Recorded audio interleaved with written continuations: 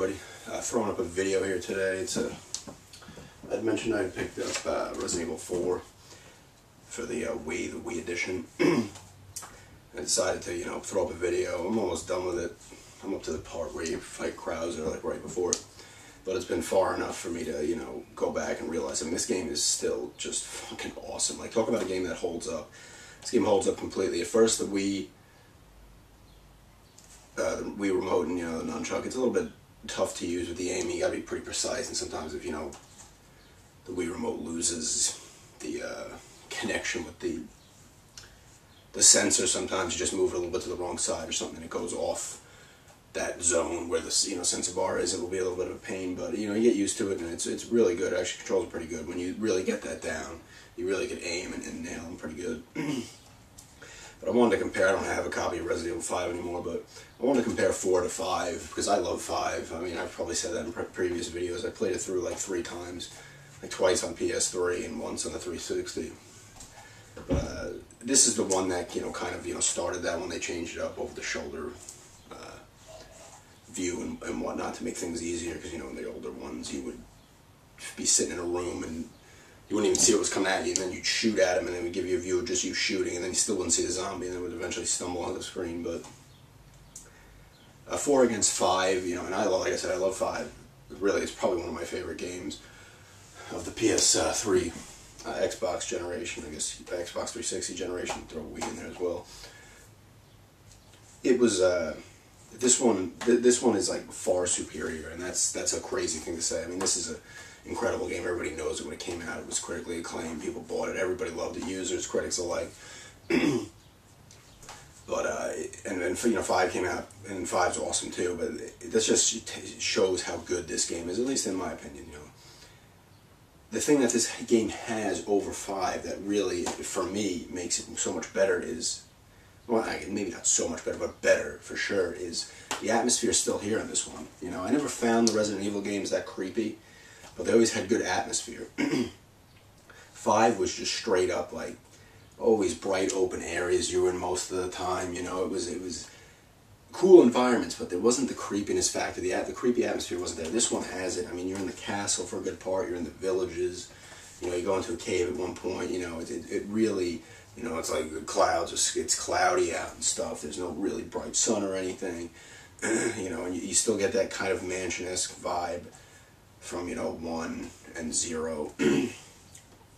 Because when you're in the castle, you get that feel. And some of even the little houses you go into, small parts of the villages, still has that vibe. You didn't have that at all in 5, in my opinion. It just wasn't there.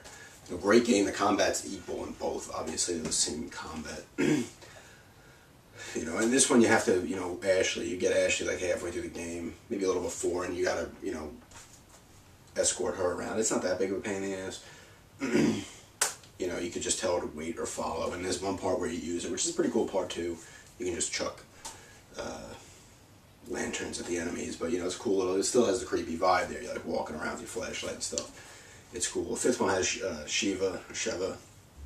She's obviously not Ashley. She's like the president's daughter. Sheva's like Sheva's like Chris Redfield. She's a member of that group. I can't remember what the group was, or maybe she isn't. I don't know. But she's trained. She knows what she's doing. So she's like a badass like Chris Redfield is. So it's just different dynamic, and I always liked that gameplay in that one. I never had a problem. I played it co-op on the 360, so that was fine. But even on the PS3, when I played it by myself, she was never a problem for me. Like, a lot of people complain that she would like pick stuff up and not do things and whatever. I never had a problem with that at all. But still, like, overall, 4 is just a better game. It just is, and it's because of the environment, really, because everything else is the same. Obviously, the graphics look better on 5 because it came out, on the 360 and the PS3, not the GameCube, Wii, and PS2. But it's like, for when this came out on those systems, it looked incredible. It looked phenomenal at the time. It still actually holds up pretty good. This game actually still looks really good. I mean, it's 10 years later. This is the same. This one came out in 07, but it's the same game, except it has the Wii controls, the Wii remote controls. But it's just a better game. There's just, I don't know, it's all about that creepy factor, and it has it. The atmosphere is creepy. The game necessarily isn't creepy. I'm not like dreading playing it, but the atmosphere is nice and creepy. It has a good atmosphere to it, which 5 was missing. But like I said, combat's the same, voice acting's on the same level, which is okay. It's not incredible. Some parts, some people are good, some aren't as good. Like I said, graphically, I mean, if you had to compare them to when they came out, they're both on the same level. They both look great for the hardware they're on. This one was just cool, you know, it introduced the, I can't even remember what the name is, like Granados, is that what they call them? I can't remember. Like, I played this game like 2 days ago, like, half the time I'm not paying attention. That was just, if you heard that, that was my Simpsons tapped out, wanting me to, or somebody just finished a thing, finished a task. But yeah, this is, it's a cool game. It's a really cool game. I haven't put up gameplay of it yet, I just am lazy, I guess. But if you have to compare 4 to 5, I gotta go with 4. I really do. 5's right there too, obviously a great game, but 4 really, this is probably the best in the Resident Evil series. Actually, it definitely is. I mean, it's hard to compare like those first like 5 or whatever it was, you know, 0, Resident Evil 2, 3, Code Veronica. It's hard to, you know, compare those to these because they changed the controls and everything. It's almost like two separate, you know, groups of games. 6 you can move and shoot, but 6 had its problems. I didn't hate 6, but there was parts that annoyed the shit out of me. It's really frustrating. It's too bad too, but it's not a terrible game. Definitely not on par with 4 or 5.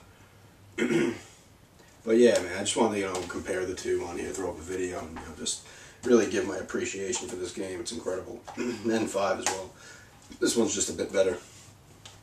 But yeah, and real quickly, well, might as well do it while got the video. A couple 360 pickups. I got these from eBay. First one's Devil May Cry HD Collection. The only Devil May Cry I played of these 3, it's got 3 too in the first one, was Devil May Cry. I've only actually played through 4 and this one, and I played through the DMC Devil May Cry, the other one where Dante's like, he's the same character, but he looks completely different, and people lost their shit. I like them all, honestly. The ones I've played, I haven't played 2 or 3 yet on this. I just popped in the first one and played that one. But I like, whatever, I like them all.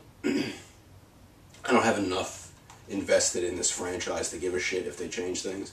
Even franchises I do have a lot invested in. I don't, you know, like Silent Hill I love, and I didn't like Homecoming that much, but I didn't care too much. Downpour's pretty decent, though. And now the other one is Metal Gear Rising: Revengeance. This was like $5.50 new on eBay, and I played the prologue of it, or the tutorial, and it's awesome. It's made by Platinum with Konami or whatever, and it's typical Platinum, just freaking wild, over the top, crazy stuff. Like the first little tutorial mission, you're fighting a Metal Gear Ray, and you're freaking jumping up missiles onto him, sliding down buildings, and getting the shit kicked out of you, because it's like the tutorial to see how you get your metal arm, your new arm and everything. You get your ass kicked by this dude. But yeah, it's really good. It's Final Tally. You go into this mode where you just focus mode, where you just chop the shit out of stuff. You can destroy cars, everything. It's really good. It looks good. I heard it's short, but whatever. I don't give a shit. For $5.50, it could be freaking 20 minutes long, and I'd get my money's worth. But yeah, it's a really cool game. I may put gameplay of this up. I've been saying that for a bunch of games. Whoops, it fell. But yeah, those are some pickups. Did I pick up anything else? No, I picked up a rookie card. Brock Nelson rookie card for NHL. And I don't think I picked up anything else, actually. My birthday's coming up next week, and I have a feeling what I'm getting, so I'm getting excited about that. It's game related, but yeah, some pickups and some Resident Evil 4, 5 comparisons, and I just wanted to throw that up real quick. And thanks everybody for checking it out, and have a good day.